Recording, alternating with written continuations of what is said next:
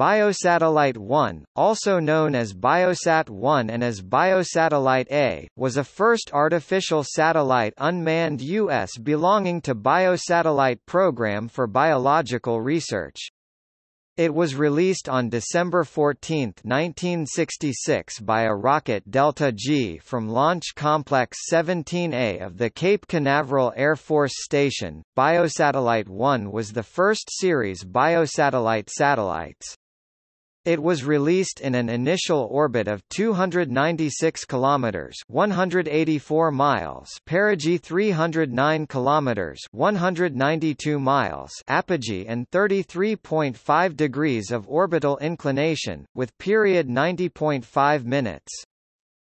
Biosatellite 1 was carrying several specimens for the study of the effects of the space environment on biological processes.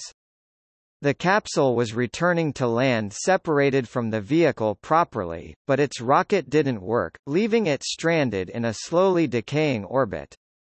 It re-entered and disintegrated on February 15, 1967.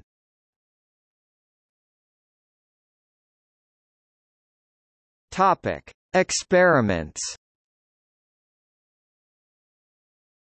Effects of weightlessness on wheat seedling morphogenesis and histochemistry.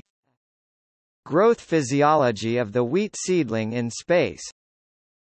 Biochemical changes in developing wheat seedling in weightless state. Effects of weightlessness of the dividing egg of Rana pipiens. Mutational response of Habrobricon. Liminal angle of a plagiogeotropic organ under weightlessness. Effects of radiation and weightlessness on Tribolium pupae. Effects of weightlessness on radiation-induced somatic damage in Drosophila. Effects of space environ on radiation-induced damage to repro cells of pupae. Genetic and cytologic studies of Tradescantia irradiated during flight. Combined effects of weightlessness and radiation on enact plus mutation induct. SPCF-LTF gamma-rad interaction on growth plus induction of lysogenic bacteria.